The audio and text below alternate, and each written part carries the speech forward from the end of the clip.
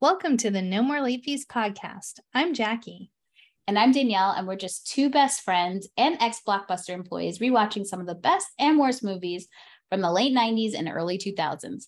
This week, we are talking about the 2003 rom-com, How to Lose a Guy in 10 Days, with our guest, Cat Quinn.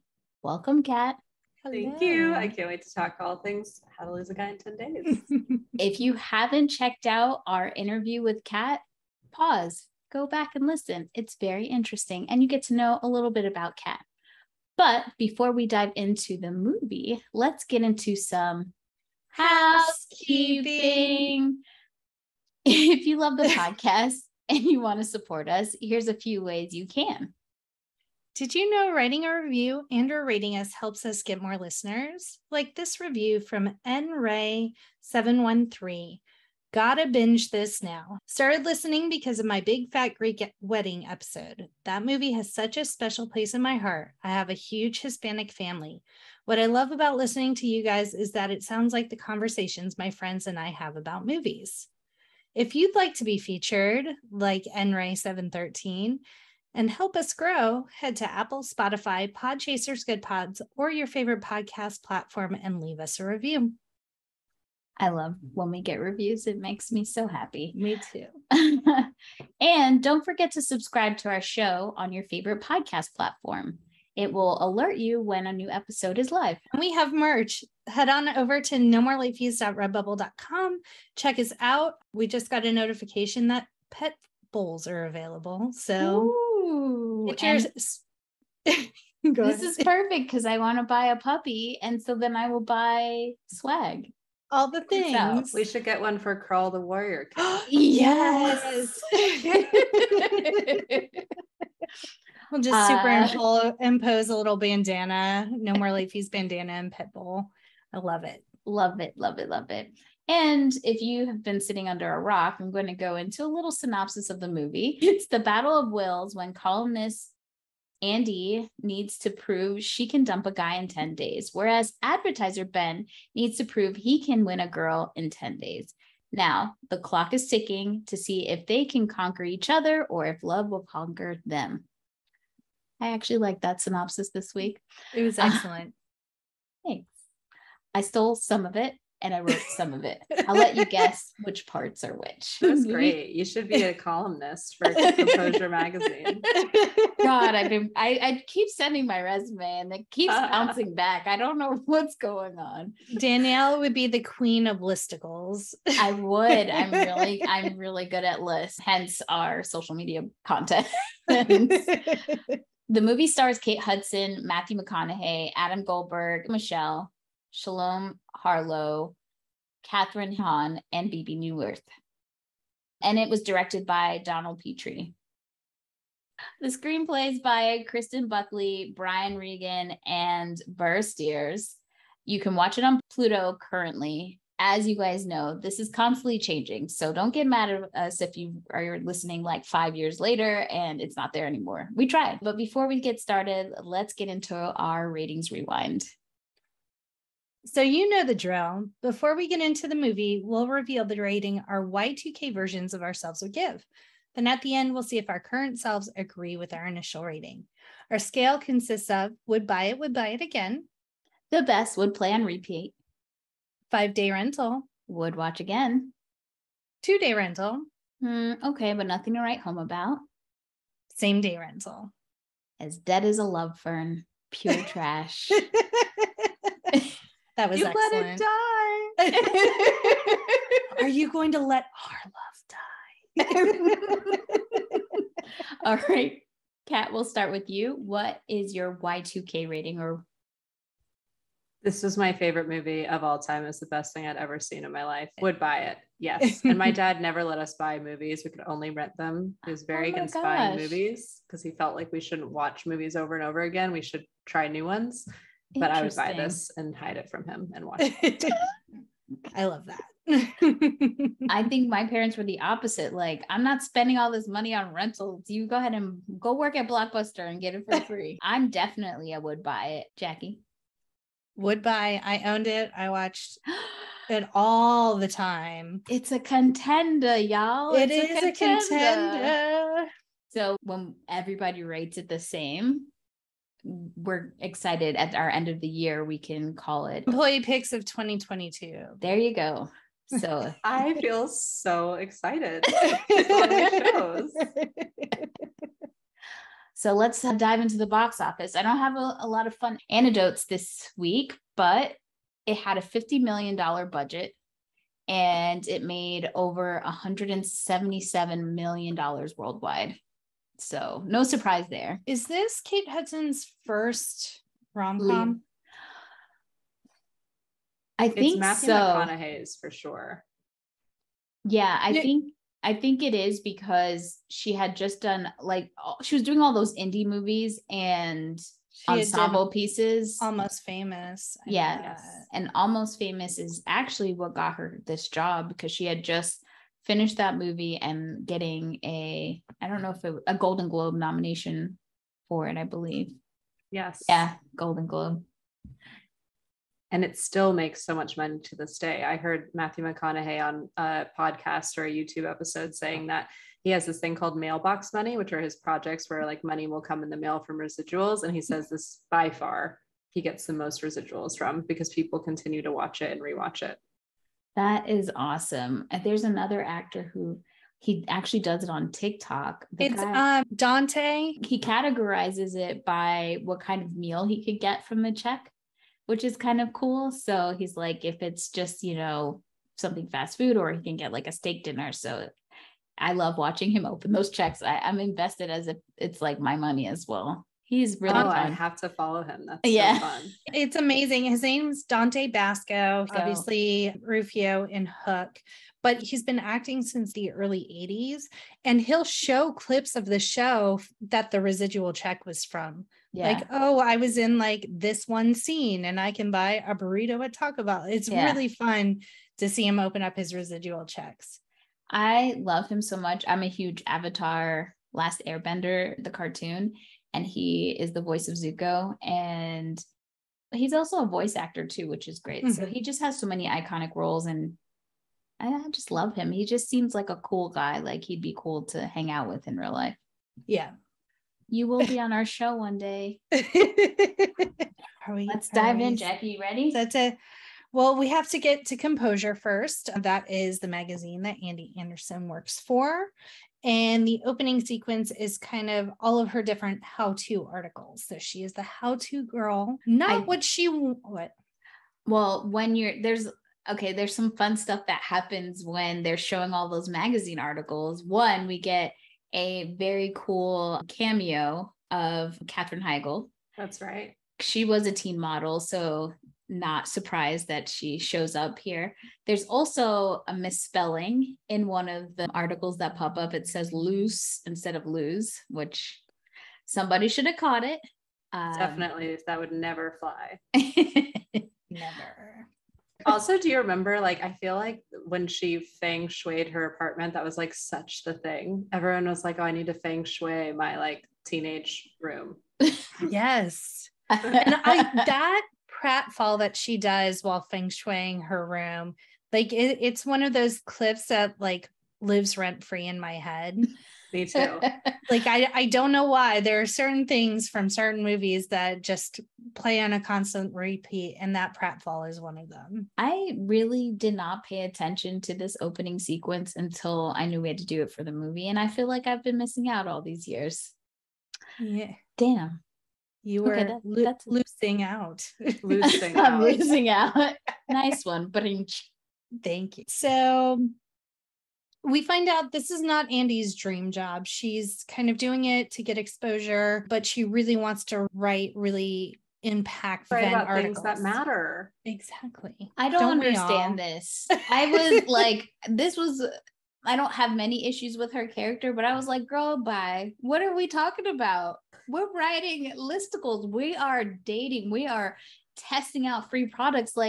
What things about the world? The world's depressing. Do this fun stuff. Agreed. It was everything she got to write about was so fun. She got to leave at hours on end to do these amazing, experiments. Sounded great. And expense it all. Yeah. And expense it all. And also she's 23.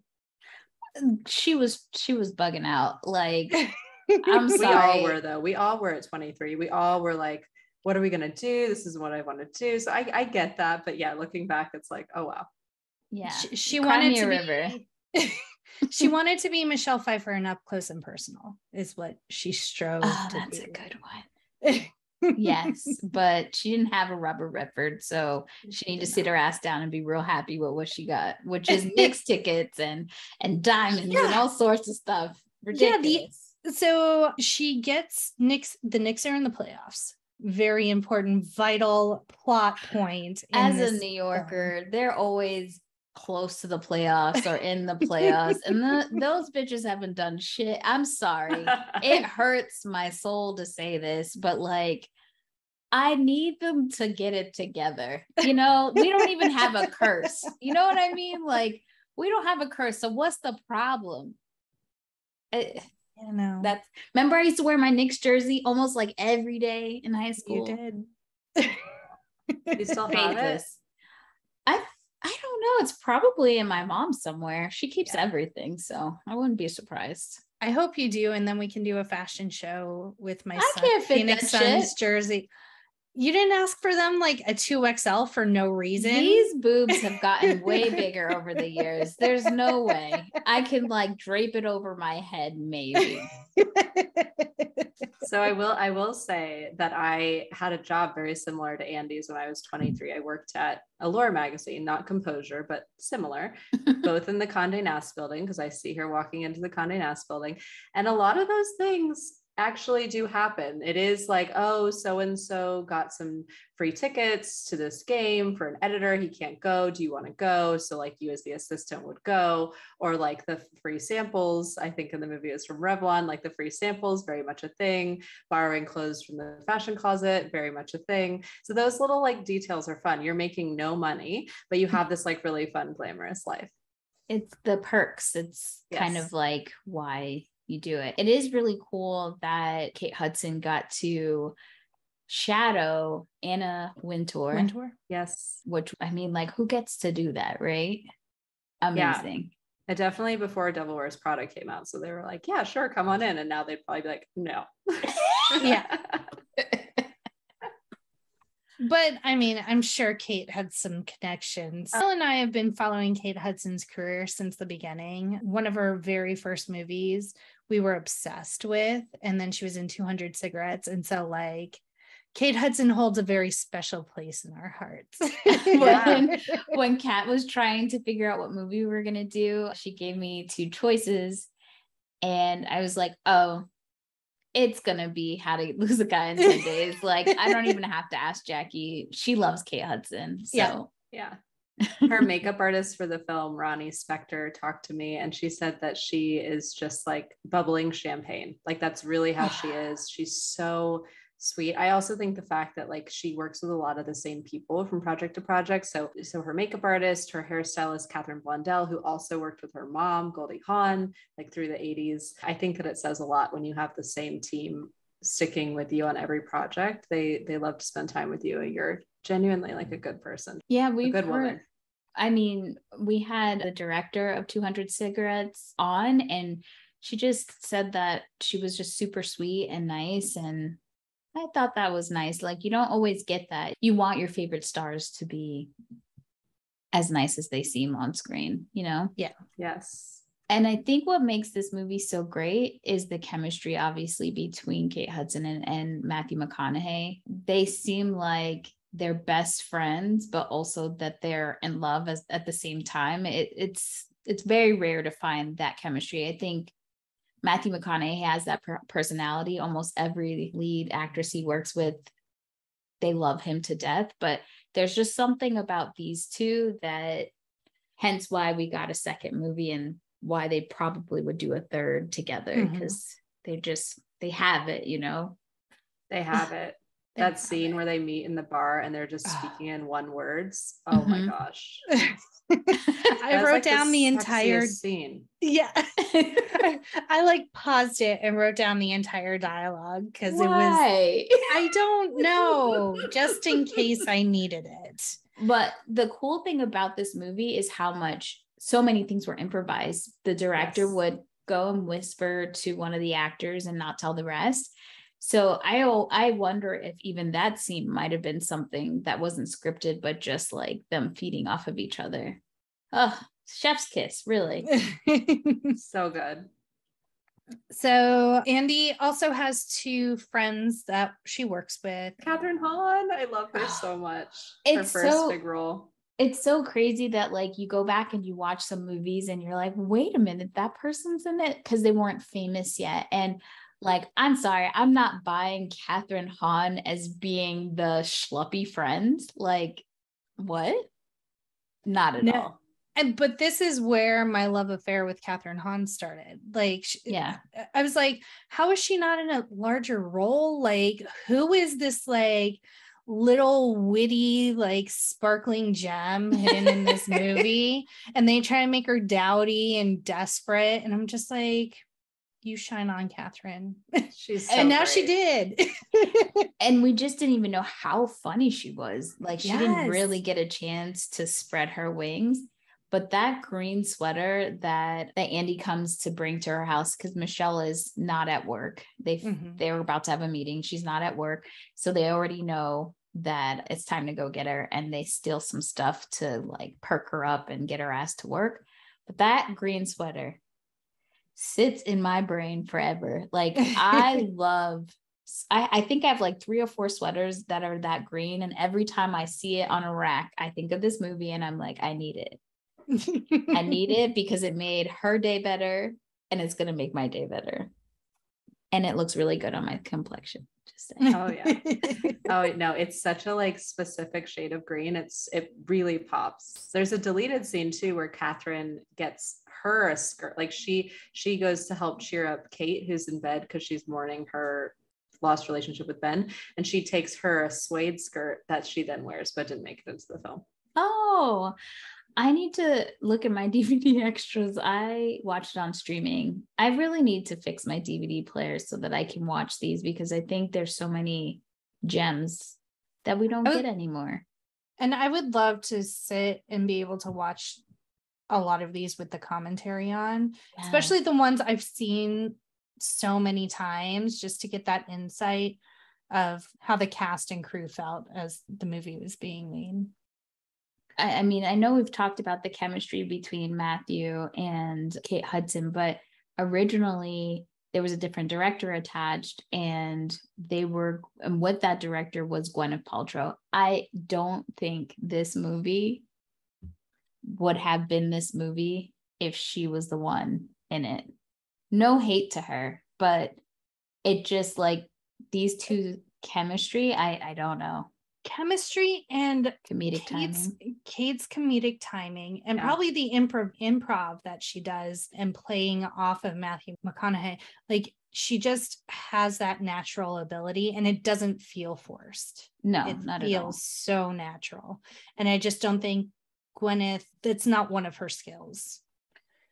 No, she actually went on to do View from the Top instead, because Mike Newell was taking too long. He was the original director. He was taking too long to like set a date. And she's like, I gotta get working. So bye. I'm sure when this movie came out, she was kicking herself 100%. So Andie goes in and gets her bestie, and then they have their meeting with their boss, and their boss is just kind of like, I really don't care, but I'm going to like pretend that I do about your plight, because she's like, I broke up with my boyfriend and she's sad. And that's where Andie jumps in to save her friend, because they want to really write an article about her having a disastrous love life, essentially. And that's where Andie gets it, that she's going to try to find a guy and lose him in 10 days, doing all the do-nots. And at the same time, and we're kind of going back and forth because we do see Ben, we are introduced to him and his lifestyle. He rolls up in his motorcycle, which Matthew McConaughey got a motorcycle because of this movie. He wanted to look comfortable when he was shooting the movie. And I think that's what started his love affair with motorcycles. So that's kind of cool. Yet, so we see. Why was there such a gap, Jackie? I don't know. I'm like, hello. Give me processing time, Danielle. I'm sorry. Usually you grab. I think we were all just thinking about Matthew McConaughey. Yeah, we were all just daydreaming for a second about Matthew McConaughey riding a motorcycle. And the scene where he teaches her how to ride a motorcycle, which is so cute. I would strap, like, you wouldn't have to tell me twice to hop on the back with him. Even with the goofy helmet. Like Andie said, others might look goofy, but not me. I look great. We do see Matthew showing up. He meets his other coworkers, this team. They're called the Judys. They both have the first name Judy. And there is a diamond company, the DeLauer Diamond Company, that is hiring their advertising firm to create a new campaign. And so Ben, Matthew McConaughey's character, is kind of in like the bro division. He does the athletic wear, he does the beer, all of that advertising. These ladies typically do more of the fashion side. And so yes. luxury. And this very much is like a real thing that happens when you're in agency life. Like you start to get your segments of what you do, and it's very rare you can kind of switch over. Like when I was in agency, I did a lot of food. And I did have a beauty client. I had a makeup client for a second there, but you have your avenues, and to like kind of switch, especially if somebody is like, that's their thing. It could be real catty if you try to like go step into that arena. And Ben does, because this is going to be the large client for the ad firm. So he's looking to make some bank. Well, also he pitched it. So that's like the unwritten rule. Like when you pitch a client or bring them in or bring it to the attention of your boss, you usually have like first dibs to put the presentation together to try to close it. So it's kind of crazy that the Judys get it automatically. And shout out to Michele, because when I was growing up, I thought, one, it's so cool she has a first name that's like a guy's name, and I just thought she was the most beautiful thing ever. She's so cool in this movie. She is so cool. But this movie also gives me anxiety because it reminds me that this was a time period where thin was in kind of situation. And yes. I know like they're talking about it right now, that trending that we're probably going towards that again. And I'm like, hell no. They were so, like, if you look at every single person in this movie, they're extremely thin from the female perspective, at least. Oh yeah. And the fat phobia is very thinly veiled. It's not even veiled at all. No. It's right out there in the first cover line. And yeah, that's definitely really disappointing to look back on, and also to like remember that time of just how ingrained that was, both in magazines that we were reading and in life. And yeah, that's a huge thing that came up when watching it, for sure. I go back and look at pictures, and I just remember thinking I was so overweight and so big. And I was like, I had huge boobs, but I was thin. I was like, what were you thinking? Oh, I would go back to that body in a hot second. Yeah. It's hard to rewatch those things. And it's encouraging to see that we've come some ways, but at the same time, it's like, there's still a lot to go. And there's like, we may not be seeing it in magazines anymore, but are we feeding it through TikTok? Like, is it going through Instagram, like Pinterest, etc.? And so it's definitely something that, I'm curious what the next generation watching movies 20 years from now will look at in our films and be horrified by. I do love, from a social media trend, that we have moved, like TikTok. One of the things that makes it great is that it's unfiltered, and people are like in their bonnets, they're in their muumuus, all of my essentials, and just going on their camera and not caring, where we were coming out of the aesthetic with the Instagram aesthetic, where everything had to look so polished and, your squares had to be beautiful. And I think that's one of my favorite things about TikTok. And I really hope that it doesn't steer into a different direction where we're trying to get that polished look again, because this is great to be that authentic. So maybe it is better for kids in this generation. I don't know. Yeah. And I do appreciate the TikToks where it's kind of like women talking about how we're kind of going into that like thin is in, and they're like completely rejecting it. They're like, no, we're not putting that on this generation. We will not stand for that. So I really do appreciate those creators that are taking that stand and saying like, no, the emotional damage is too much. It's and awful. it's shooting from a misogyny standpoint, because it's control, right? Like it puts us all in that thought process that we're not enough, that our bodies are for a gaze instead of for strength, for health, where the way that right to house babies, all those things, instead of looking at it from how someone is going to view us. And I think we all have to do that inner work, especially us in our generation, because we, those things didn't go away. We just are becoming more aware, but we have to have conversations about it. We have to think of our self-talk, the things that we're even saying to ourselves, because it's just so much easier to just slip back into that really quickly. And I definitely personally don't want to see that. And I think it's a whole, one of the loudest voices, at least celebrity wise, of someone kind of rejecting all of that and calling it out when they see kind of that misogynistic view of beauty standards is Jameela Jamil. Like, she doesn't give a shit. She's struggled with self-image and disordered eating. And so I just really appreciate her authenticity when she comes out and just calls people out for like the tummy teas and stuff like that. Yeah. It's like, so.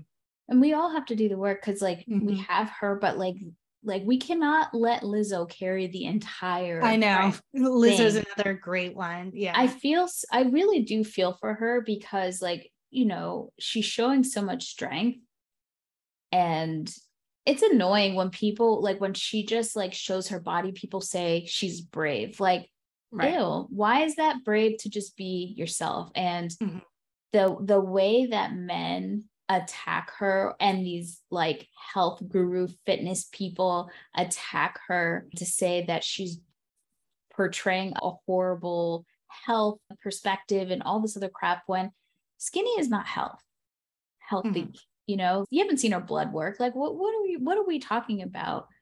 Why can't people just be? And the only way to like push against that is to be yourself, to not fall into it. Don't fight, not falling into diet fads. And if you want to lose weight for your own self, then do it. But, it's insanity. And it's in every aspect of our culture, which is so crazy, And I think it's something that we have to talk about, because if you don't talk about it, then that's how it seeps in, and that's how it becomes the normal, and it comes back. We all have to, talk about it and make sure that doesn't happen.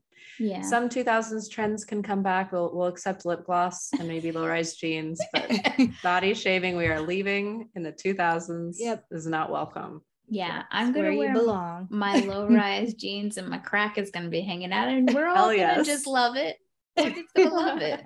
Well, you just have to get the thongs so you can do a little whale tail coming out the back. It'll be fine. Manny coming Santos. Back, y'all. It's coming back. Whale tail's coming back. God. So Andie has a conversation with Michele, her friend, who kind of drives men away, and kind of is like, well, what are you doing? And it's like, well, I cried after sex. I told him I loved him on date 2, all of these things. And Andie's like, you are a walking red flag. So, but in a very supportive way. So she's like, I'm just going to write an article about like a dating guide in reverse, the things not to do to drive men away. And so later that night, they decide to go out. It happens to be the same bar. Oh, no, sorry. Before this, the 2 Judys come to the office. They meet with the boss at Composure because they want to buy ad space for the advertising agency. Right. And that's where they're introduced. And that's where Michele's character is able to kind of con Ben later on because she knows Andie is writing this article and she sets him up. I hope they invite her to the wedding. Just saying. Me too. She deserves it. So we're at this like lounge and it's like a restaurant bar. And this happens a lot in New York. Like there are spots after work, especially if you're in like the financial district or in certain areas, like there are places that are going to be packed and this is a place you can go to find men, essentially. I miss those days. We don't have that here. Unless I'm looking for a sugar daddy and where his boat is docked, that's about as good as it gets here.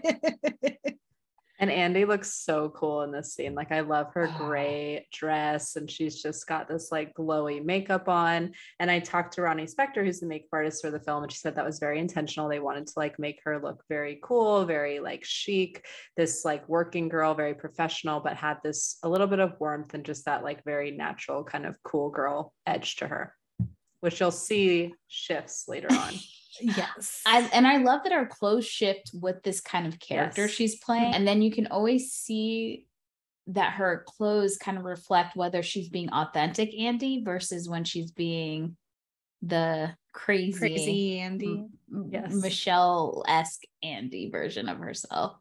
Yes. She goes like matchy, super, super feminine and like really girly. They took all the makeup like very pastel. So like she starts wearing pinks and purples and like they even change the texture of her skin if you look like, so she's super glowy in scenes where she's like regular cool Andie. And then they like really powder her up for more uptight Andie. So it's fun to like see that. And they really did use that as a way to sort of separate the two characters, which I think is really fun. If you think about it though, the two versions of the character, it's almost like the male gaze and the female gaze. So the male gaze cool Andie is like, I like sports. I'm too cool to like worry about a guy. Like everything that a guy would find to be cool.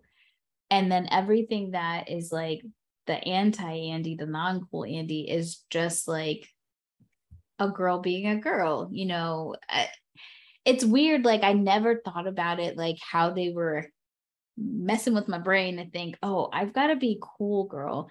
I think they talk about this whole premise in Gone Girl a few years later. The cool girl trope. Yes, but it definitely is. I didn't even think about it until you said that.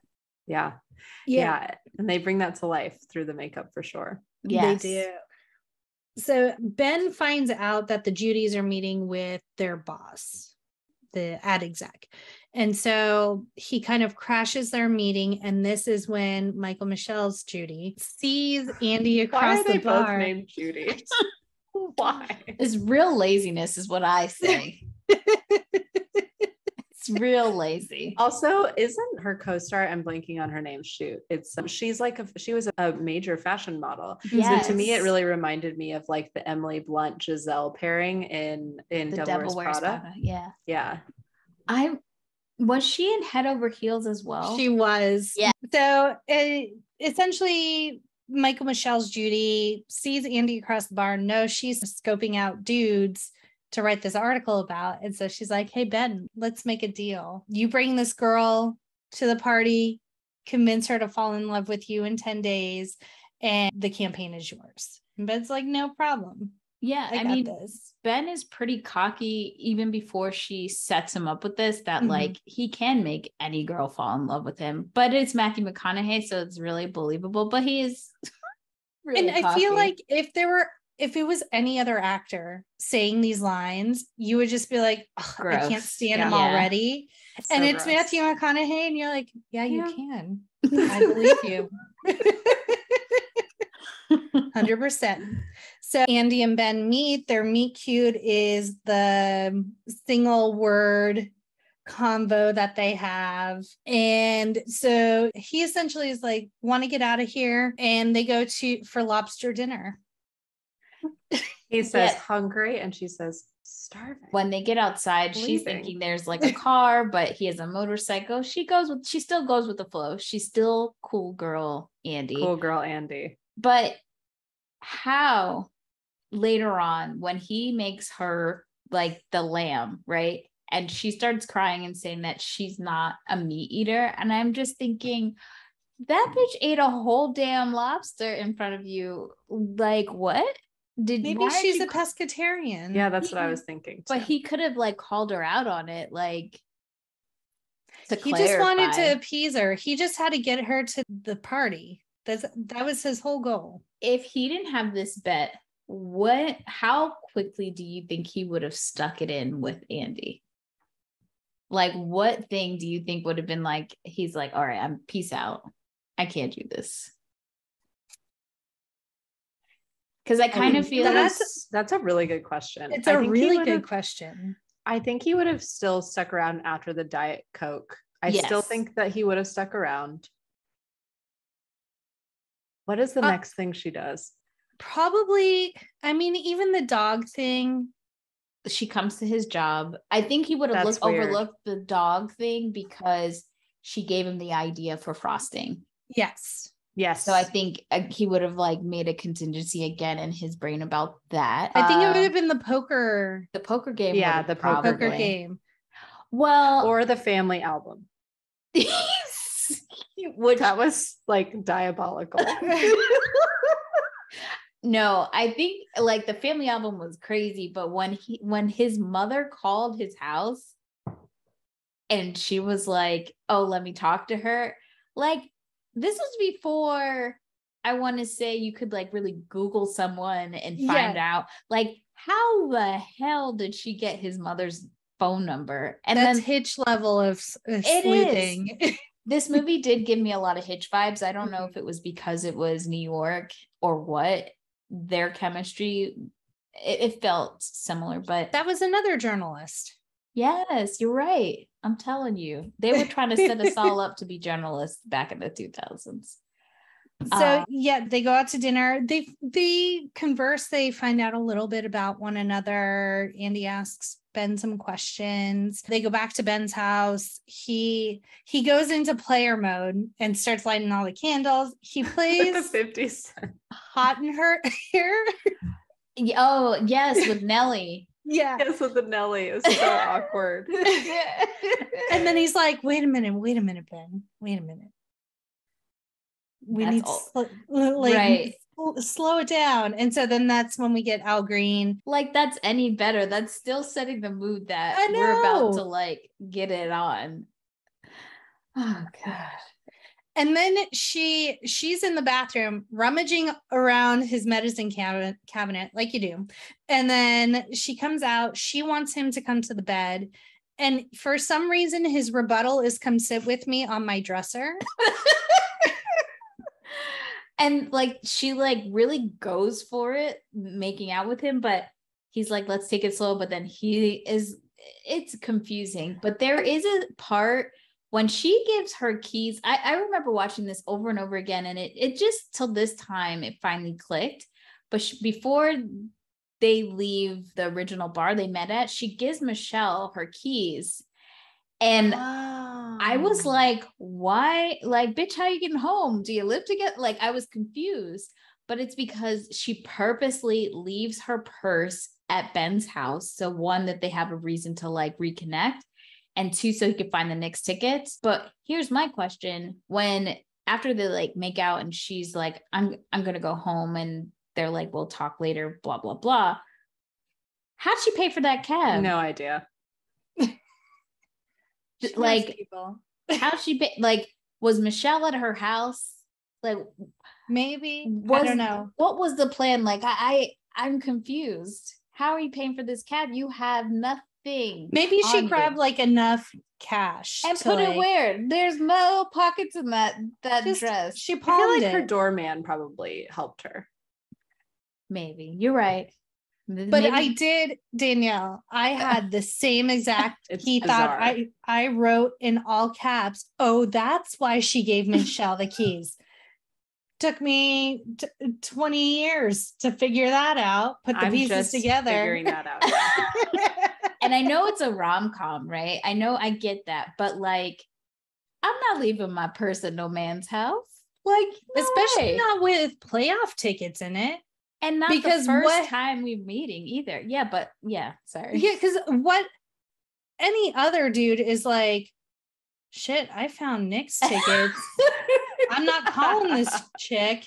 Right. And who's going to do me what favors so that we can go? Like, because he totally could have, like, think about it. He could have gone to the Knicks game and then, like, finally just say, hey, your purse is here. Because he could have been like, I didn't look in your purse. Like, what was the guarantee that he was going to look in her purse? Oh, but she was dead set. That was the thing, because she's at the office.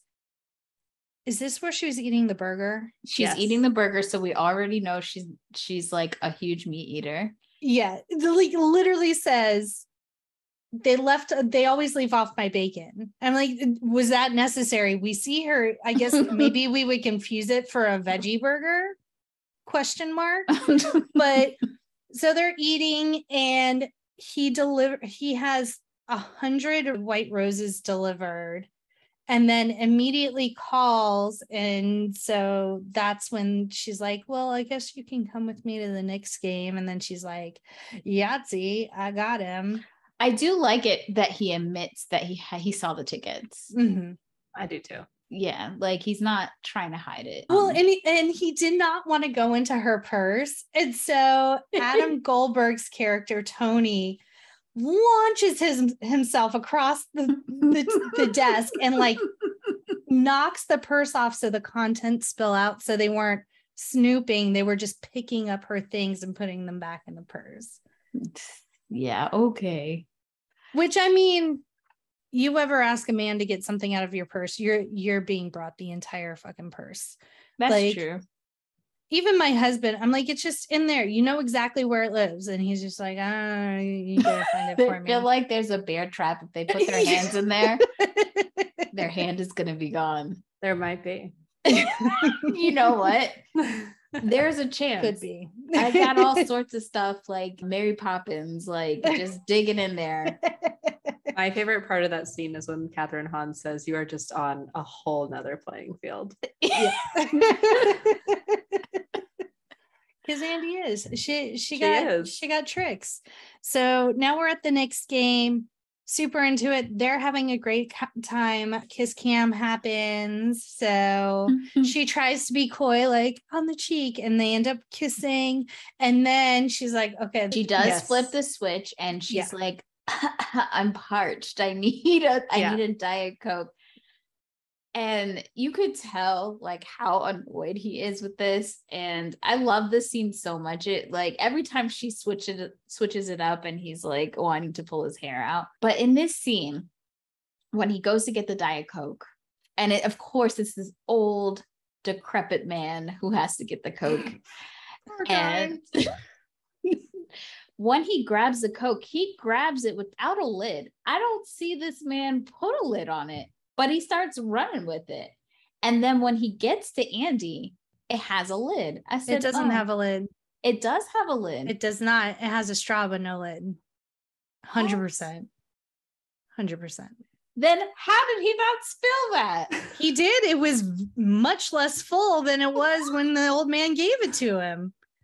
He didn't care. He was missing the action. Lid, but I really just saw more of the cup, the inside. Yeah, more of the cup and then the straw. Yeah, none of that made sense. Also, a Diet Coke with no ice. That's gross. Yeah. 100%. Gross. But I do love that she's like, it's not. I bet it was Diet Coke, but I think she still sent him back. Yeah, because she keeps drinking it. After he runs back out. So he misses like the final play. And he's just like, he's real frustrated, but he's keeping his cool because he has to win this account. And so they decide to see each other the next day. I do love when they're walking out. She's like, it's really too bad you missed it. And I'm like, just taking that knife deeper, Andie. Gosh. And then he she, as she's getting into the taxi, she's like, "Are you as nice as you seem, Ben?" And he's like, "No." She's like, "Good, neither am I," and gets in the taxi and leaves. Like, why, Andie? Just it's in the because it's flirty. Like this is like when we know it's cool, Andie, again, when she starts like switching it up. So the next day Ben's in this huge like executive meeting at the firm, and Andie's calling. It's urgent. This is when she starts calling him all the nicknames. Benny Boo Boo Bear. And wanted to figure out what they were doing tonight, and he just is trying to get her off the phone. So he's like, "Well, we'll watch a movie." And then she's like, "Any movie, my choice, yay!" And so she takes him to, it's literally called a chick flick marathon. And so they're watching Sleepless in Seattle, and she's talking through the movie. Danielle, I knew it. Cat, does Danielle talk in movies? You're a witness. I'm attacked. Yes, I do. I'm not gonna lie. So when we did Scary Movie with Brenda, and that's me. I'm the stereotype. I am the Black female that talks throughout the movie. I'm sorry. I don't think I'm doing it, but I am. I would be the gentleman behind them, like, can't see, can't hear. And I would be like, "You want to fight, bitch?" Like, so I will do the horrible thing and still be ready to fight if someone tries to check me on it. Yeah. Apparently this scene was also one of the scenes that she improvised. So the line, what is the line? I wrote it down. Who's got it? You can't be watching a movie about a girl and like not think of Meg. You can't be watching a Meg Ryan movie and not be thinking of another girl. And then the Tom Hanks line that she always wanted a guy like Tom Hanks. Kate Hudson improvised that, which love that. But she gets Ben into trouble because the gentleman just trying to enjoy his chick flick marathon is very annoyed. And she turns around and says, "My boyfriend will pummel your ass. First, haven't called each other boyfriend and girlfriend yet. Second, this dude is about 8 feet tall and weighs probably like 350. This is date number 3, and she's already calling him boyfriend. Yeah. So they go out into the hall. When he goes out there, he's like, "You can't talk to her like that." So he does stick up for her, knowing that this guy is huge. But I do want you to, like, if you go rewatch, look at Kate Hudson's face when she turns around. She says the line, like, "My boyfriend will beat you up." But when she sees him, she kind of is like a little taken back. And then when he stands up, she's really taken aback. And Andie, you could tell, like, she's like, "You know what? This is taking it too far." Because she says to Ben, like, "You know what? It's okay. It's okay. This guy is huge. It's fine." So she does care about him getting beat up. Then she is really concerned after that guy punches him in the face. And Ben is just milking it for all it's worth. And he's like, "Oh, yeah." And he's literally nuzzling his face in her boobs. And she's like, "Wait a minute, you're fine." Which Kate Hudson, braless all day in this movie. Yes. And in that scene, especially, I was like, "Oh." And it was like a off the shoulder, like could have easily, with all that nuzzling, had a nip slip. Yeah. That's why I think they were so comfortable with each other, because, like, what? You're going to be rubbing up on my boobs? Okay. Yeah. I mean, it is Matthew McConaughey. So the next day she comes over to Ben's house. This is when he is cooking lamb for her. Apparently it's his signature dish. Reeling the ladies in. Chicken. Oh my gosh. This scene is amazing. So he makes his signature dish. She comes in. I love that so this scene is like my kink, because she like does his whole bathroom. And so like I like paused it. I was like, okay, what did she put in there? I'm like, okay, secret deodorant, the Vagisil. Like I think being a prop stylist would be the most fun. Just like the amount of stuff you could hide in there. The new bedspread, all like lining up all the girls in the CD player. Gang's all here.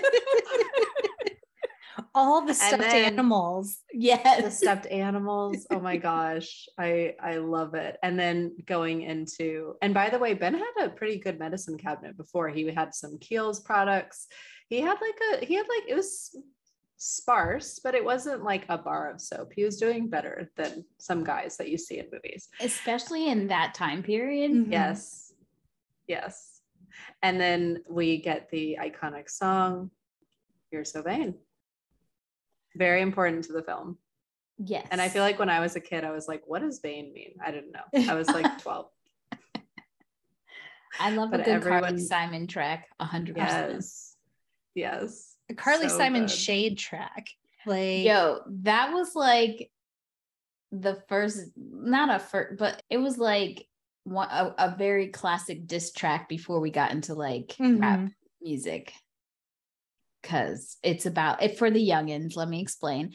Carly Simon is a musical legend, and she actually sang this song allegedly about Warren Beatty.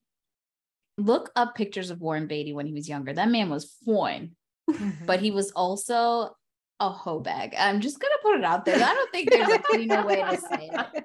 He was dating everybody and their mama, pretty much, and things didn't go well for them. So she wrote this diss track essentially about him. So, and she said, you probably think this song is about you, don't you? He's that vain. And that is a history lesson for our Gen Z listeners. Thank you. So good. So but then I love that she won't eat the dinner. So she makes him go to this like vegan spot, which is so funny. And I feel like, again, such a like trope of like the cool girl trope. Like a guy wants a girl that eats burgers, but stays super thin, but looks super and drinks beer, but like looks amazing doing it.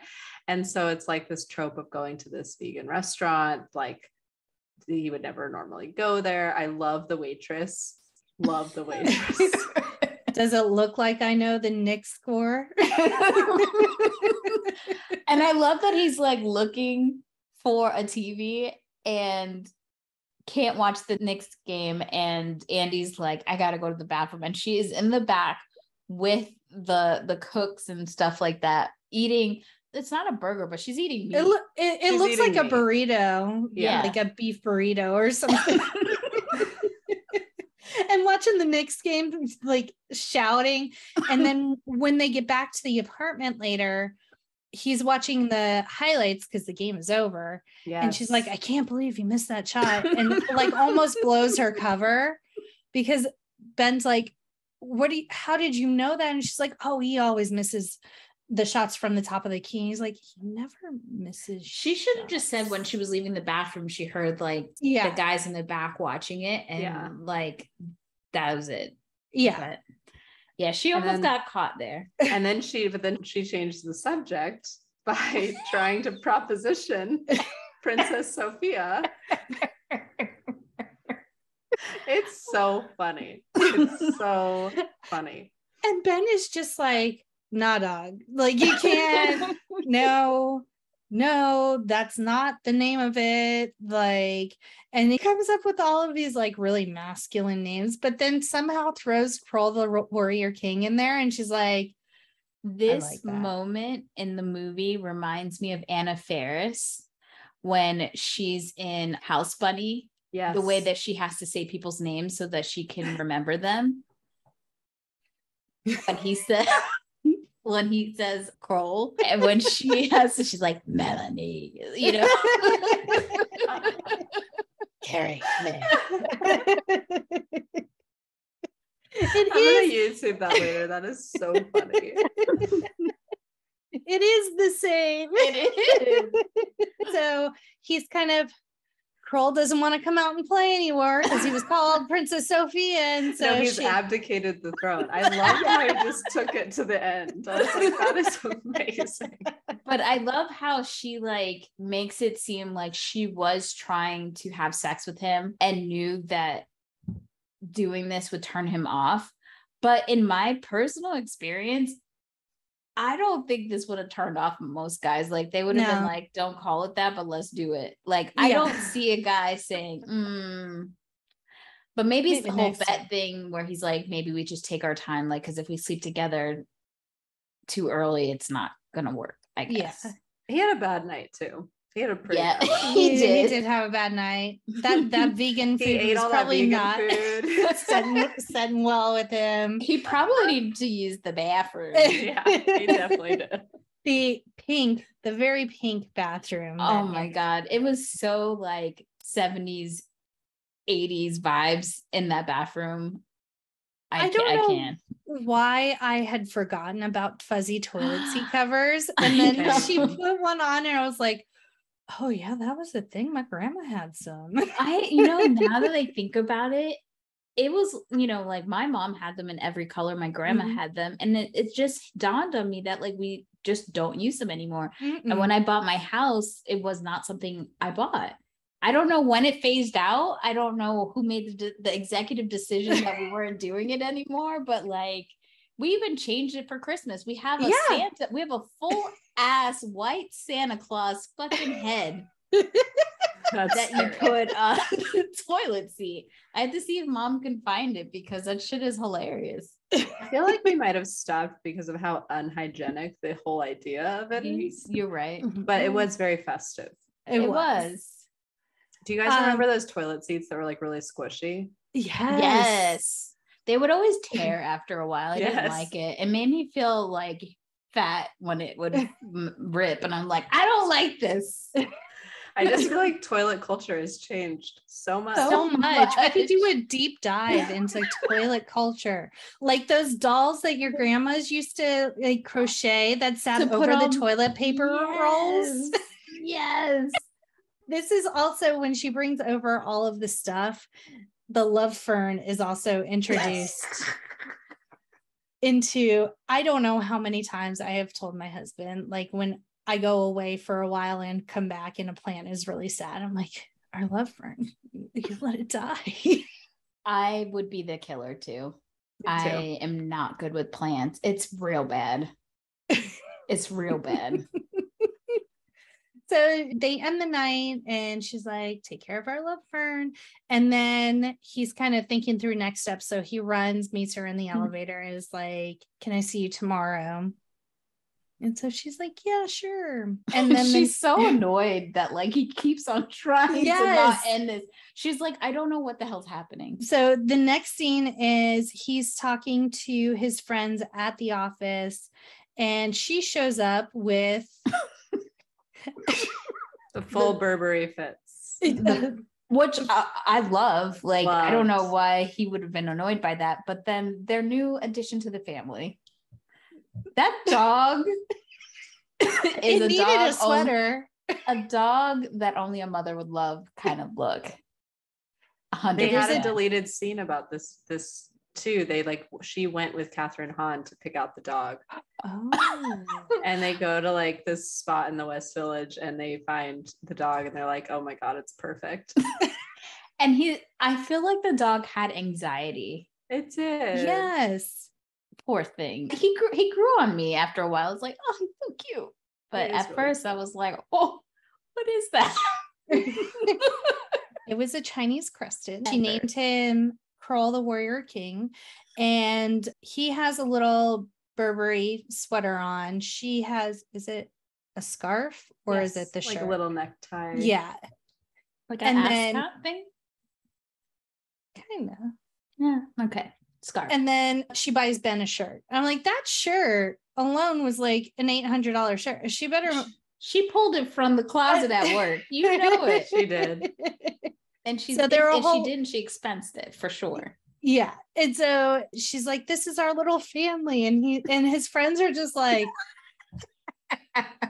what's going on? And there's a throwaway line in here because they are like brainstorming different words for like diamond and like things that could be associated with diamonds. And so Ben says glitter. And Tony says that's Thayer's favorite movie. And Thayer, like, just real quick goes, it was underrated. Which we love because we just covered glitter. You just did glitter. Yeah. So there was a little glitter shout out in this movie. Which I love that it was a positive shout out too. Yes. Yes. It wasn't at the expense of glitter. Hashtag justice for glitter, y'all. So Kroll is not potty trained, so he immediately pees on the pool table that's in the office. I do love that later on when he pees on the felt of the poker table, she goes, maybe he felt his grass. I don't know why that line makes me laugh so hard. I called it out too, because I was like, that's a really cute little clever thing to say. It is. It's so good. And then this is when Ben tells her about poker night, it's boys' night, blah, blah, blah. And so they won't be seeing each other tonight. And as they're leaving, he's like, oh, look at Kroll's necklace. He has more ice than Liberace. And Andie comes back with, it's just a little frosting. And that's what kind of light bulb. Ben's like, frost yourself. And so that's what he Which pitches. is not a good Thank you. Because as a marketer, I was like, the hell is this? When he goes to pitch this, like he goes and interrupts his boss's meeting to tell him about this phenomenal idea, frost yourself. Like it just felt like the line for the Santa Claus 3. That's what it felt like. Well, and the girls are like, no, like that's not a thing. We don't know. And he's like, no, this is it. This is the winner. Yeah, the boss. Not good. It's horrible. I would have gotten told to go get some more ideas. That's not working. And they took that idea to the end, like Mrs. DeLauer being like, who needs Frost. land? Frost yourselves. And I'm like, I would not buy. I have never related to a character more than her. Mrs. DeLauer. She is who I aspire to be. Okay. I love this for you. I want a Diamond Air CEO, whatever he is, who is obsessed with me, 1. And 2, I want to flirt with men like Matthew McConaughey. And then on top of that, I want to be in the commercial. Like, I want her life. She was probably like, I don't care what the campaign is as long as I get to say the line. I just want to so true. just like lay my arms out there and just unapologetically so rich. I don't give a damn. Like, I want to wear a red fascinator that's all feathers, like Prince inspired outfit, because that's what it was given me. I want it. Like she was fabulous. She was head to toe. Yeah. And I was wrong. They can't meet tomorrow night because of the boys' night. So tonight or later that day, Andie shows up at his house, and this is when she has the photo album, and she has photoshopped them together. Those kids, the faces on those kids are in the photo album. There's pictures of their faces composited together, and it looks like they are brother and sister in real life and had children, and this is the outcome. This is a product of incest. That's how kind of not great these children look, unfortunately. It's interesting, to say the least. She is really in her crazy bag 100% in this scene, and this is when Ben's mom calls. Now my question is, Ben's mom, if someone called my mom and was like, I'm dating your daughter for like 4 days, can you send me some pictures of, like, where's the critical thinking here? Ben's mom is desperate. He's never brought a girl home. She's so sweet. She is. Also, when I was in junior high, I thought Staten Island was like some magical vacation spot based on this movie. It is not. I can tell you this, as a New Yorker, it's on my birth certificate situation here. I've been to Staten Island maybe twice, not of my own will. And the 7 years that I lived in New York, I never went. There is nothing there for me. And I'm sorry if you're from Staten Island. I know you've got a culture, a history, whatever. Not a part of it. Sorry. There's I think nothing it's there. great. I literally thought that it was like this amazing magical place based on this movie. I was like, oh my gosh, I can't wait to vacation in Staten Island. It's Wow. like the Catskills or something. Like, I'm just gonna go, or the Hamptons. I'm Yes. going. You got bamboozled, Kat, and I'm sorry I for did. that. I got bamboozled. And when did you figure out Staten Island was Staten Island? I think, well, so first it was like Pete Davidson and Colin Jost like sort of introduced me to what it really was. And then I went and I liked it. I had a lot of fun. It was fun to sightsee. It wasn't like the movie with like the soundtrack, like feels like home to me. It wasn't that. Well, top things that came from Staten Island, Wu-Tang Clan. Yeah. This movie, Ben from this movie. Ben. Yes. Those two guys from Saturday Night Live. And the Ferry. Yeah. Top 5. And the Ferry is still the best way to see the Statue of Liberty. Yes. I stand by that. We did that when Jackie came. Me, Jackie, and her sister went to New York, and we did the ferry. Yes, it is the most efficient and best way to see it. 100%. It is. Yep. I don't know what else came from Staten Island. God honest truth. I'm a true hater. Just gonna put it out there, Kat. Sorry. No, I love it. Hey everyone, I'm Simone. And I'm Bria. And we're from Roll Call, a podcast where two friends gush over movies and follow an actor's journey from their early years through their blockbuster hits. Each season, Bria and I embark on an IMDb deep dive through the career of a different actor. Oh, but wait! Does that mean you watch every movie? Yes, that means every movie. Our first season, we watched every Jennifer Lopez movie, and our second season will focus on Will Smith, and we hope you join us on our journey through his career highs and lows. So follow us at Roll Call Pod on Twitter, TikTok, Instagram, and YouTube, and on wherever you get your podcasts.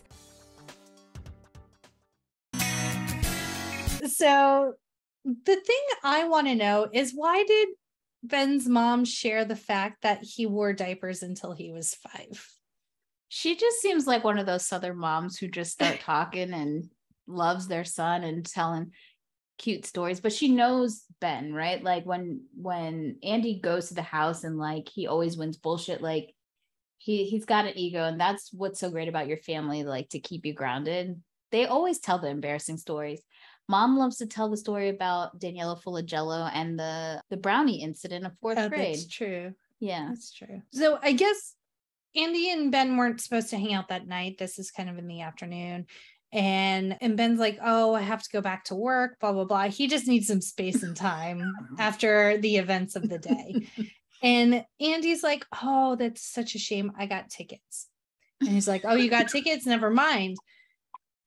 My question, if he is such a Knicks fan, shouldn't he know the Knicks schedule and know when and where they're playing? I feel like there was a Knicks game. And they was it at out, the same? Yeah. Oh, got it. Yeah. Okay. Because they all come out at the same time. But honestly, I mean, who doesn't want to see a Celine Dion concert? Right. Right. I would have gone. I would have had like a print, like a red mark on my chest, trying to like the whole time. Like, I want her to know I'm with her in this.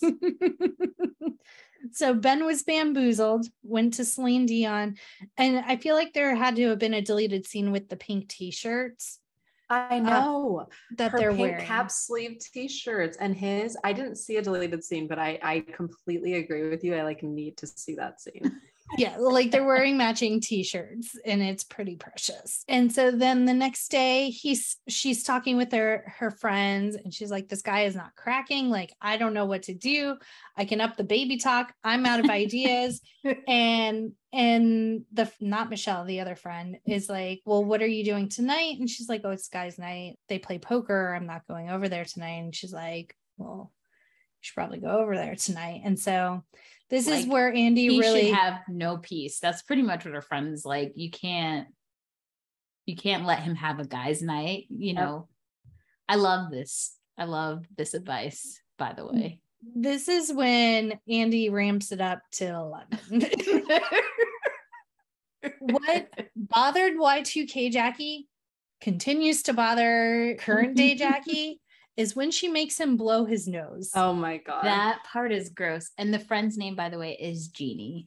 Oh, thank you. Which both Andie's friends, Michele and Jeannie, are named after the authors of the book that this movie is based on, which I didn't know it was based off of a book until I was watching the very beginning when he rolls in on his motorcycle and I see based on the book. And I was like, what book? But it's like I didn't know until now either. A graphic novel, I think. What is it called? Sorry, Jackie. It's called How to Lose a Guy in 10 Days. It's How to Lose a Guy in 10 Days, the universal don'ts of dating. It's based on a comic book. Who wouldn't? Now I want to find it. I want to read it. Yeah. Me too. Sorry. Can do a dramatic reading. Yes. So this is when all hell breaks loose. Andie comes whirling in.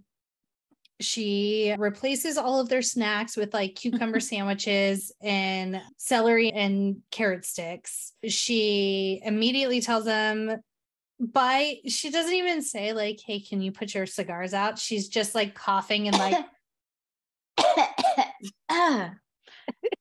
yeah, out of control. And then someone alludes to the fact that she's crazy. Someone whispers it and she like, I think someone goes like the like makes the like motion, like the circling your finger motion around your ear. And that's when she throws the celery and carrot sticks, which was improvised by Kate Hudson, and nobody knew she was going to do it. So you could see the guys literally jump because they're scared. It's so a lot. It is so good. And so this is when finally like Ben has had it, like I can't do this anymore. They break up and then she's like going to like leaving the building and his friends are like, you're gonna lose this account. You need to reel her back in. You only got 4 more days. You can do this. And so Ben, instead of like taking the stairs in the building, climbs down the fire escape.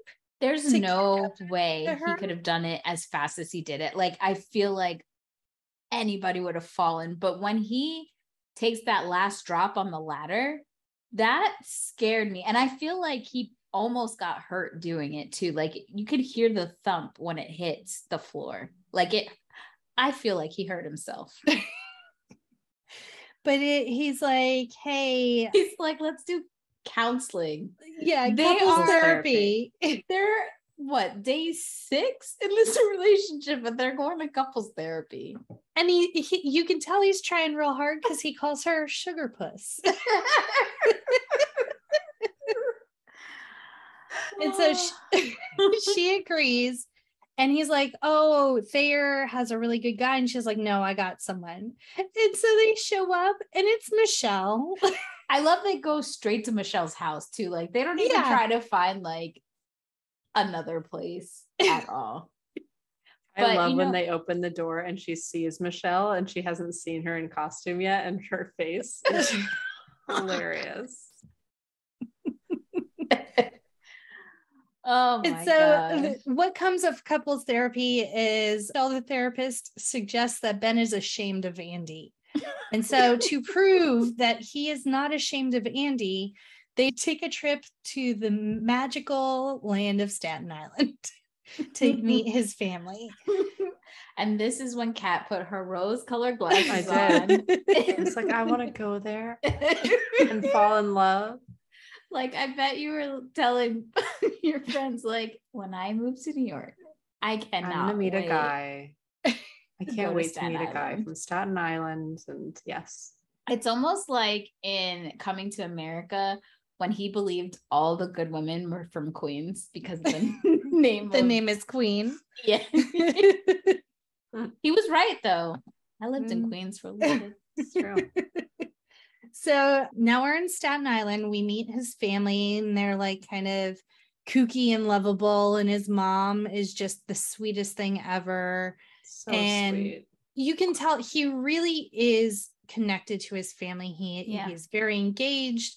He he just greets everyone warmly. They're so excited to see him. Mom says he's never brought a girl home. I'm so excited. They play bullshit out on the patio. But the way they play bullshit, like I was watching that, they would just pick up the cards they threw in, but I thought you're supposed to pick up all the cards unless I missed it. Okay. So I was like, they're not playing right. Secondly, it's amazing to me that almost every role Matthew McConaughey has played, somehow, some way, he is playing a Southern guy. Like this movie takes place in New York and he still has an accent. But my question is, what happened to everyone else's, for the exception of his mom?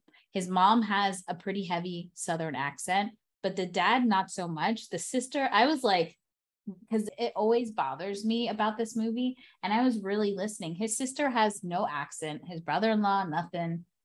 Uncle, nothing. But it's just him and his mom. So riddle me this. What happened to their accents? I don't have an answer for you. No idea. Did you guys notice that, or is that just me?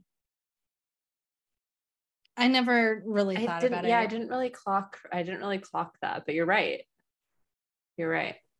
Sorry. It's that one thing that I'm like, wait a minute.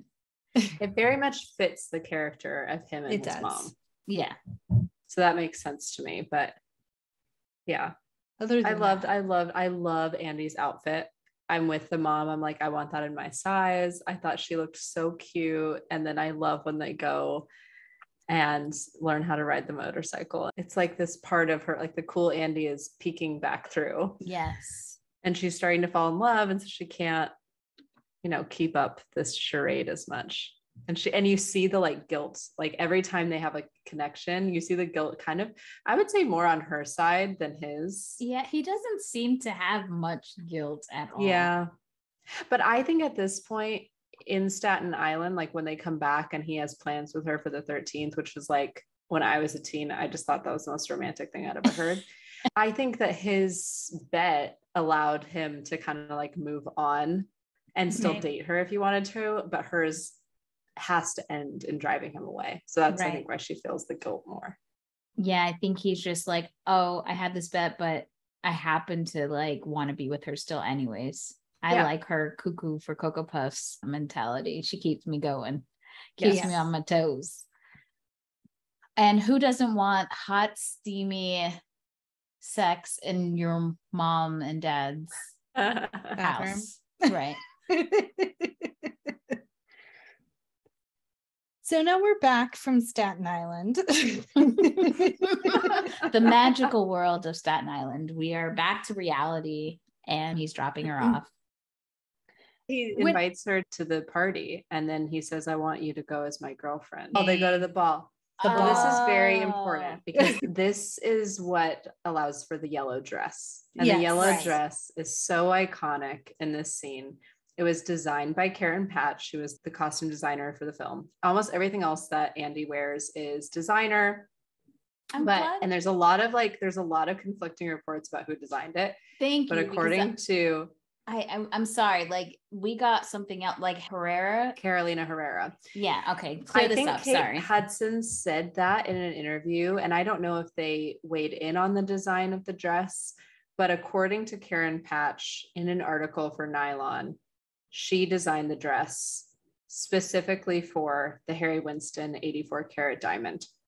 So the diamond necklace is real. A lot of people get it confused because there's also a Tiffany diamond necklace that's very similar. The one that like Beyonce wore, Lady Gaga wore, etc. It's different from that. It's the Harry Winston one. It is 84 carats. And so they wanted to design a dress that lived up to that. So they had a bunch of different designs like that they might have gone with. There was a mossy green option. There was a midnight blue option, which I can't even imagine.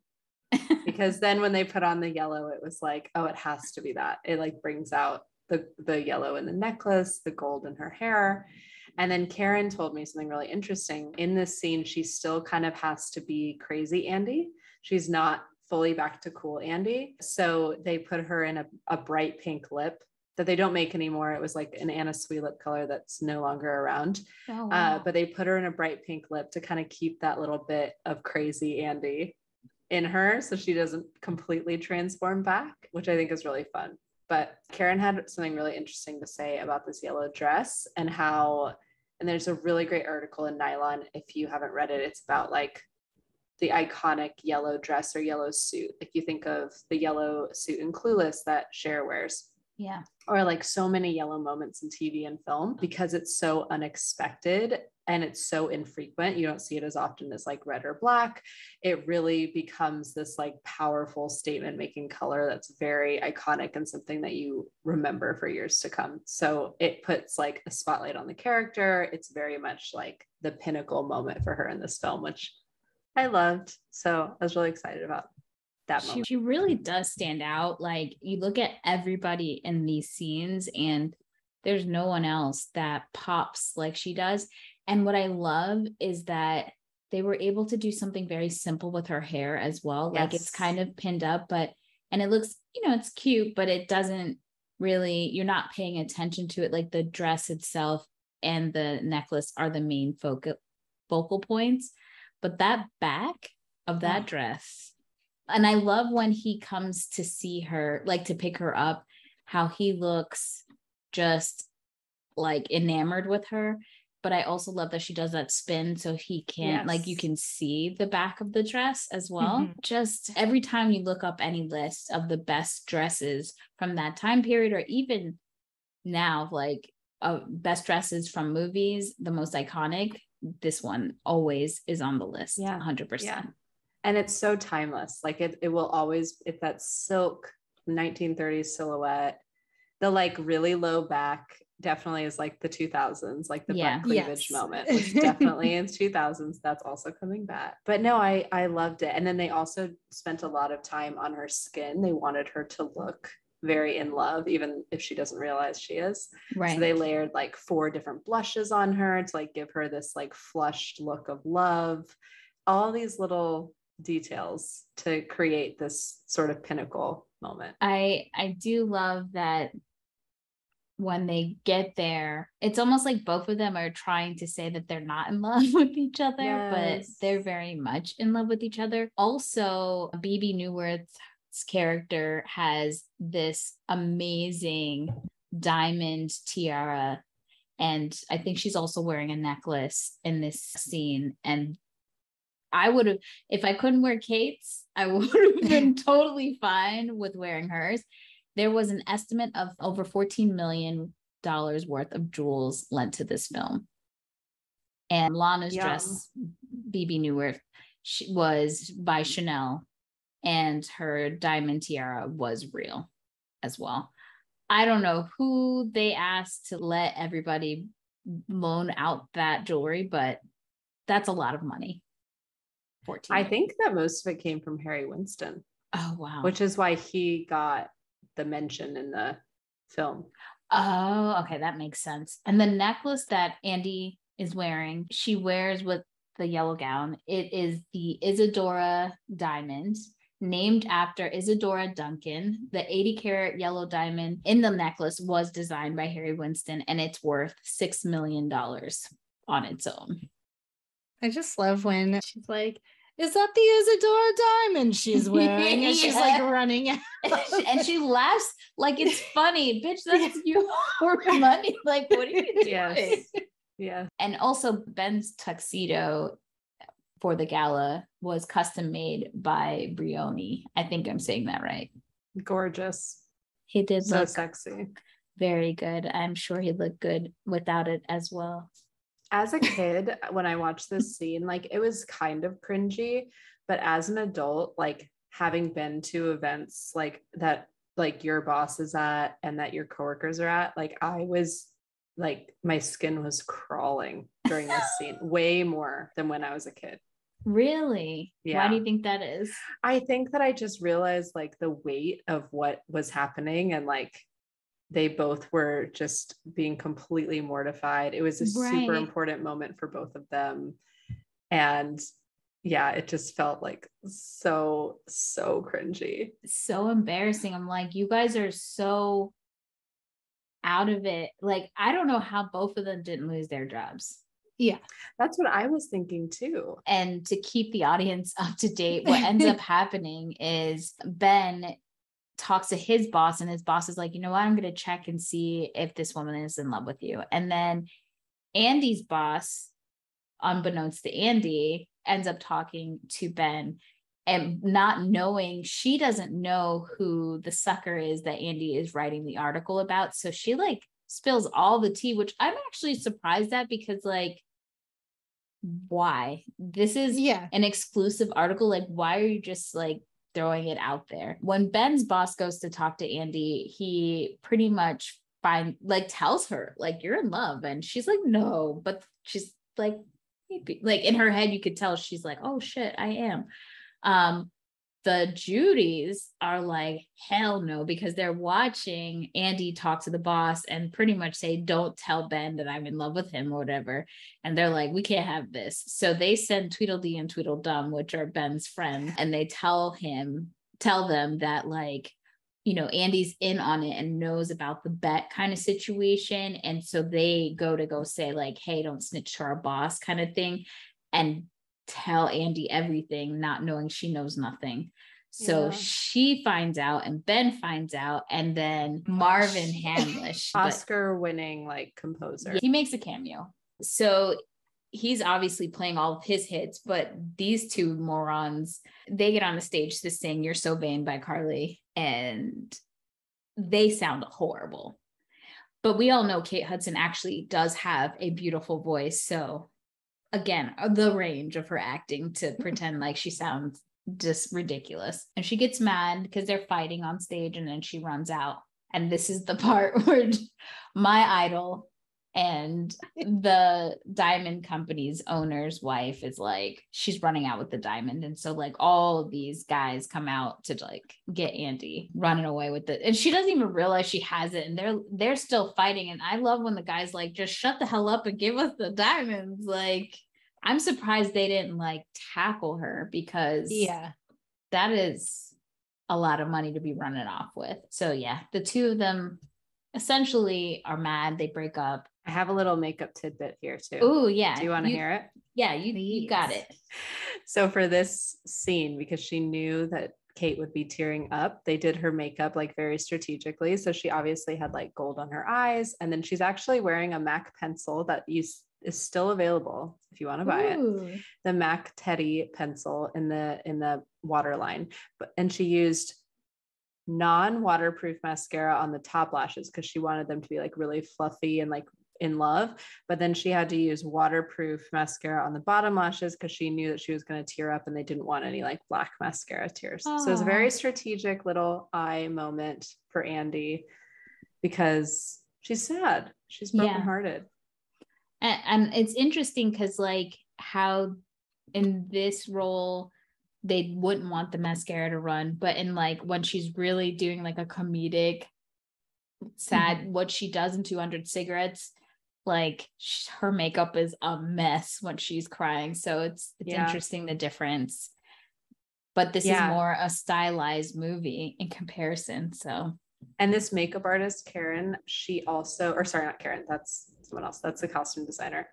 Ronnie Spector, the makeup artist, also did, she worked mostly with Kate Hudson, with Kim Basinger, and with Michelle Pfeiffer. And she did Michelle Pfeiffer's makeup in Batman Returns with like the running makeup. The fact that she was able to breathe the same air as Michelle Pfeiffer. I there's not a lot of celebrities that I feel like I would literally pass out, but I think I would probably cry on site if I saw Michelle Pfeiffer. I don't know what it is. Maybe it's because like I've seen her from when I was so young, like obsessed with Grease 2 and everything she's been in. And she's been in a movie with Harrison Ford. So she's amazing. But yeah, I think what Ronnie said was like they wanted to keep her very obviously beautiful through the film. And so it was either like this cool, pretty look that was very dreamy, or this like kind of scary pretty, but like still pretty, but almost like scary pretty, that she was like so pretty. It was like almost too much. Right. That it almost felt like a Stepford wife. Yes. Like, I'm going to be the perfect woman for you. Benny Boo Boo. Benny Boo Boo Bear.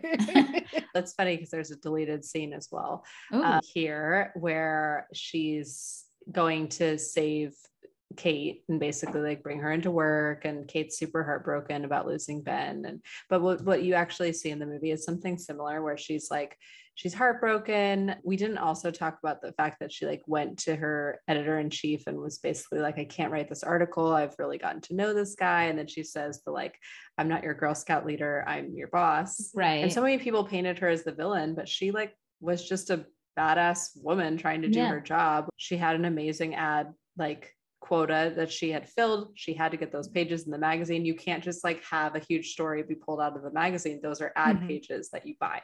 So she'd already done that. So the article had to run. She had to be professional. So then she writes this article, and then you see Ben on the amazing Frost Yourselves campaign commercial set shooting. And his friend comes up and is like, just read this article, just trust me and read it. And so he reads it for like 2 seconds. He like literally it's a long article. He skims, like he reads the headlines. That's it. And he realizes that she's really in love with him. So he goes to her work, and her love fern is there. He picks it up, and she's not there. They're like, she's left. She has a interview in DC because she's decided to quit her job because her boss won't let her write whatever she wants. Her boss did do a bait and switch on her. Like, she's told her that she could write anything if she proved herself with this article, and she does prove herself. But then her boss is like, yeah, what I mean is like, you can't write anything political or none of the things that she wanted to write about. So it's like, I did all of this for nothing. Yeah. And so he sees the friend Kathryn and is like, you owe me $300, because he realizes that she was the therapist, which is great. And then he gets on a motorcycle, and it's this like amazing scene of him chasing after her, looking in all the cabs for her blonde hair, until finally he sees her on the Brooklyn Bridge, and she gets somehow the cab to pull over on the Brooklyn Bridge. And they have this moment where she gets out of the car, and he challenges her about her new job in DC in this interview, and whether she's going there to run away, because she could technically write about those things from New York. Right. And she's like, well, no. And she starts to walk away. And then he says, bullshit. Which is so back cute. To magical Staten Island.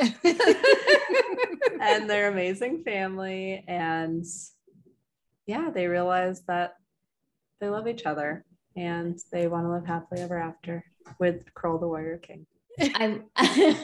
I love that he pays the cabbie and tells him to go back to her house to drop off the stuff, because obviously he's on the motorcycle, he can't carry her luggage. Right. But I'm just thinking to myself, as a cabbie, that's some real trust, a New York cabbie, to like go back, because you paid me ahead of time and I could sell whatever crap is in her bag. She does have a lot of designer pieces. She does.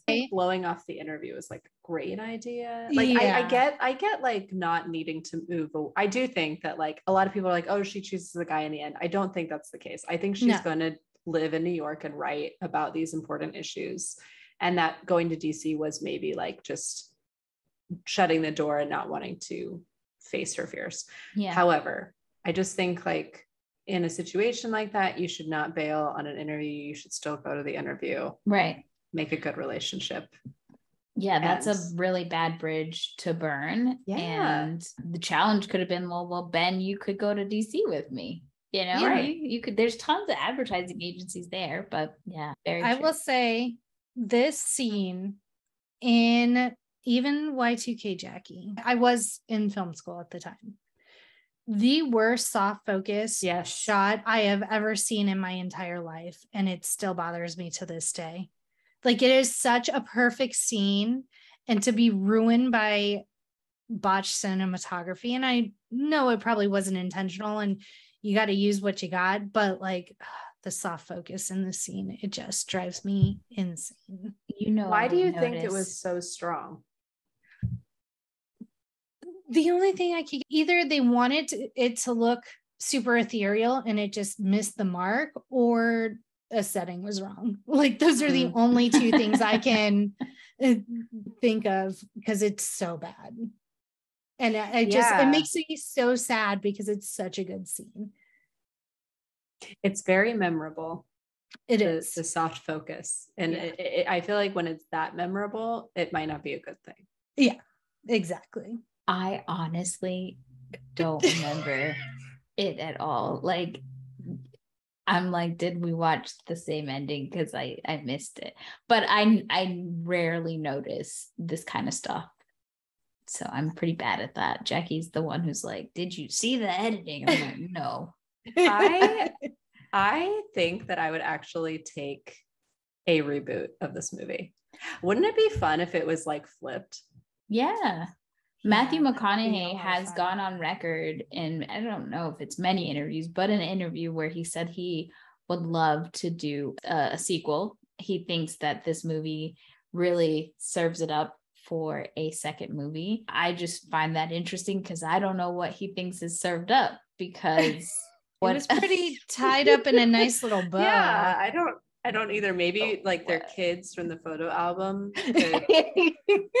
Like, what could they be betting on now? You know, what could they, maybe we see they're getting ready to divorce each other and then they change their minds.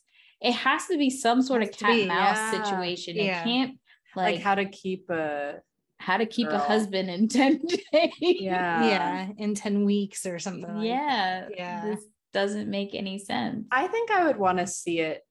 I think I would want them in it in some capacity, but I would want to see a new couple that's young and is like in this new world that we're in now, because I also think that's such a part of what makes this movie so attractive and enticing, is it's this pocket of time in the early 2000s and how dating was. And so I think you would have to bring in like how things are now. This movie like that vibes and chemistry. If you really think about it, it's vibes and chemistry, because if you put any other two actors in here, I don't know if it's as appealing as this was. It's these two actors in particular and the time period. Yeah. I don't know if you can get lightning in a bottle again in that same way, because the story itself is a trope. Like, we've seen it multiple times, you know? So, I mean, how many bet movies are we going to see? But I think they should move on from this storyline, and they just should team up and do another movie together, because it's them. The two of them have great chemistry. Even though Fool's Gold was garbage, I'd still watch it because of them, you know? Yeah, I agree. Fool's Gold is kind of like their two characters in another movie when you think about it. Yeah. In a way, in like a very distant way, but I did not. I loved this movie a lot. Yeah. Fool's Gold, I'll say. Yeah. And I was like, how many movies is he going to be doing out in the sand? We just saw Sahara. Like, when is this going to end? It's not, because Matthew McConaughey does what Matthew McConaughey wants. You're right. He was very tan through the early 2000s with all those sand movies. Yeah, I hope he's getting a melanoma check every year. I'm sure that he is. I'm sure he's got a great derm. Because y'all, skin cancer is not a joke. Get checked. True. Even Black people. Yes. Bob Marley died from melanoma on his foot, because a lot of people don't check their feet and they don't put on sunscreen. Yes. Wear your sunscreen every day. Sunscreen every single day. Every day. That's a word. And it helps you not age as fast. It does. Look at me and Jackie. We are 40. You would never know it. You look amazing. Well, that is How to Lose a Guy in 10 Days. Any fun facts? Well, I know there is one fun fact that I'm going to share because it's Friends. It's Friends related, and I can't not share it. I also did put the model you did of the motorcycle, which I'm learning because Ken, Jackie's husband, loves cars. So then now Jackie is very observant of cars. Me, I'm like, it was a motorcycle. It was a yellow car. Jackie has to say the make and model. So yes. So I'll start with that. The motorcycle is a Triumph Bonneville. And my friend's fun fact, and I knew 2 out of the 3 right away what characters they played. I had to look up the third. So Annie Paris, who played Jeannie, is that her name? Janine or Jeannie? Jeannie. I'm just making up words. I don't know.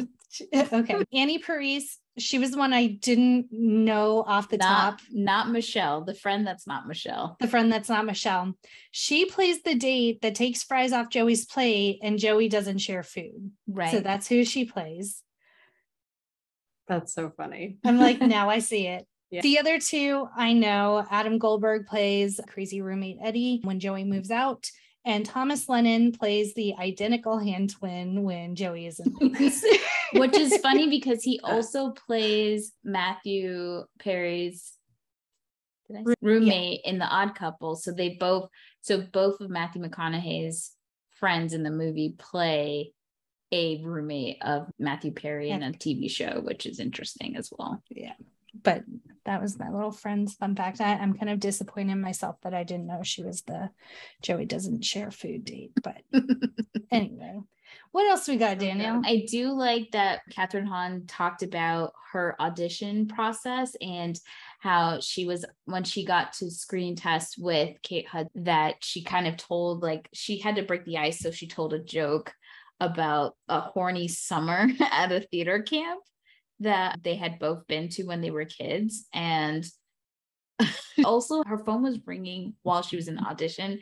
And so that it didn't throw things off, she played with it and kind of like pretended it was a part of the scene and said something weird and hung up. So her friend kept calling her. And so her pants were like vibrating the whole time she's doing this scene. But it worked because our girl got cast. So she made it work. But she was super nervous when she was auditioning with Kate Hudson. But they had great chemistry. They did. They really did. Matthew McConaughey almost wasn't cast in this because of his age. He was 10 years older than Kate Hudson. And so that was kind of a concern from a casting standpoint. I'm glad they went with their gut and cast him, because like Danielle said, I just don't think it would have worked. Same. Yeah. It was actually Kate Hudson because of the age gap. They wanted her to feel comfortable, but at that time she was with her ex-husband and he was about 36. So that he was already older than her. And she's like, I don't care. So that's why they were like, okay, it's fine. I do also love that they play the theme of Sabrina and Breakfast at Tiffany's Moon River in the movie, which are Audrey Hepburn films. I love Sabrina, both versions, the new and the old. So that does give you that nostalgic feel of an old school romantic movie. And I just love it. It just puts you in, you don't even recognize it. I didn't even recognize they were in the movie until I read that. And I was like, oh my God, that's right. They are. This was Kathryn Hahn's second movie. She was in a movie called Flushed in 1997. And then this was her second movie. So very early in her career. Another movie that she was in that I didn't realize until rewatching it is The Holiday. Mm-hmm. She just randomly in a scene. Yes. Yeah. That's right. So Karen Patch created the iconic yellow slip dress that she wears in the climactic ball, designed it specifically to highlight that diamond necklace that she wears in the scene. But then in the rest of her wardrobe, they wanted her clothes and labels to be very recognizable to kind of paint this picture of like a magazine writer. So YSL, Prada, Marni, Narciso Rodriguez, Marc Jacobs, they wanted it to be very recognizable.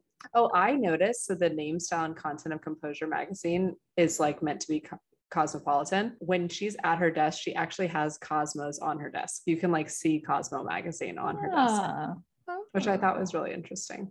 I love Cosmo is not a part of the Condé Nast building, so that would have been the Hearst building. Interesting. I do love a fake magazine. I don't know what it is. There's nothing more than I love than like movie props and like fake publishers or whatever. So, and I'm always interested to see the covers. Yeah. And I have to say that they were actually pretty ahead of their time in terms of some of their subject material, like doing an expose on nail salons, like way before the New York Times did. Yes. She was pitching that. And then the Beginner's Guide to Botox, like in 2003, actually very much would have been like a beginner's guide. So I was like, okay, they did some good research here. They actually, I can't remember what, there was an expose on a country that. Yes. And they were saying that was really timely because there was actually some real issues happening in that country, but I can't remember which one it was. Do you know, Jackie? I wrote it down. Was it Tajikistan? I think so. Yes.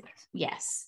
And so they were saying that's actually pretty timely because of they were having unrest during that time period. So like you said, very ahead of the time. Yep. And in another deleted scene, I'm coming with all the deleted scenes. In a deleted scene, she's backstage at a fashion show. And I think it's like the opening of the movie. It seems like the way that it's filmed, it seemed like kind of that montage. And she's doing like a it was like something really weird. It was like how to buy lingerie for under $50. And she's interviewing this fashion model, and the model is from Tajikistan. And she ends up like asking her 2 questions about like lingerie. And then she's like, oh, you're from Tajikistan. Like, what do you think about the peace treaty? And then they go into this like whole and then she comes back to her apartment. You see her like writing the story. It's way more like drawn out, that whole article that she writes. Super interesting. Interesting. Yeah. Well, before we get into our ratings to see how we all felt now that we've rewatched it, why don't you tell everybody your social handle one more time, Kat, so that they can watch your amazing videos? It's at Cat Quinn, CatQuinn, and I'm mostly on Instagram and TikTok these days, but you can find me across social channels with that handle. And if you have any hot takes, questions, corrections, whatever, hit us up at No More Late Fees on Instagram, Facebook, TikTok, Twitter, and YouTube. And I'm going to start with you, Kat. What would your rating be now that you've rewatched it?